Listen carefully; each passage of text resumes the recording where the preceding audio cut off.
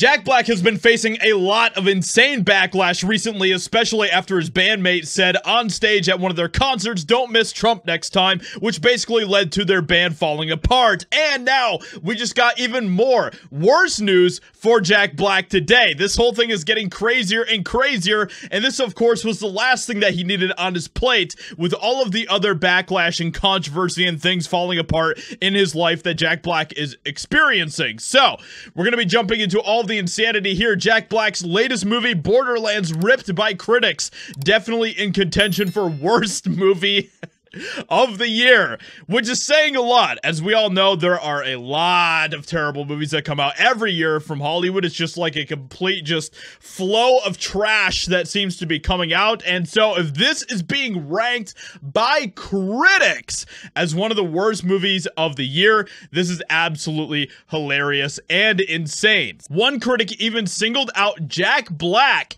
for being grating and unfunny. Well, that's kind of what TDS does to you. It kind of just screws you up and makes you a shell of your former self because you have become completely just eaten away by your obsession with Trump. Set to open Friday in cinemas, Borderlands is an adaptation of the popular video game franchise of the same name, with horror auteur Eli Roth serving as director. And every time they talk about this, it just sounds absolutely horrendous, okay? Like, every time they talk about this movie, it just sounds worse and worse. And by the way, check out this score for Borderlands. It currently sits at 3% rotten on Rotten Tomatoes. This is one of the most embarrassing, ridiculously horrible scores that I have seen for a film in a very long time. And this movie is getting destroyed. Absolutely destroyed.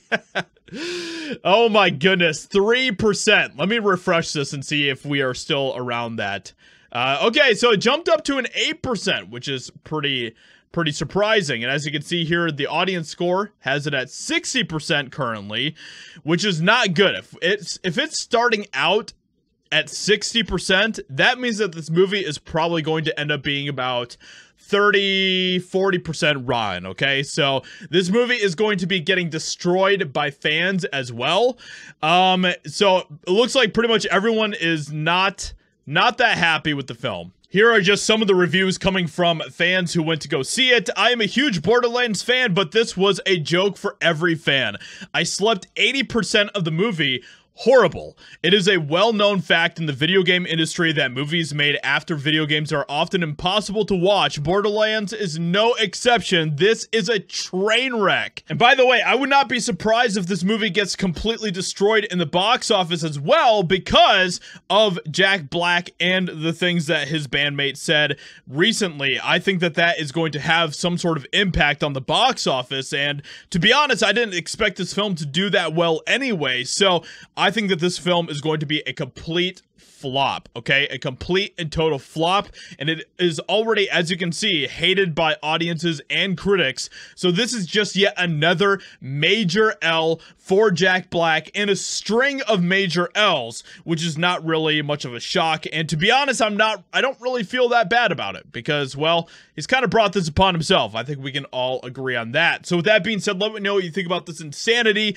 Hope you guys enjoyed, and I'll talk to you all in another video very soon.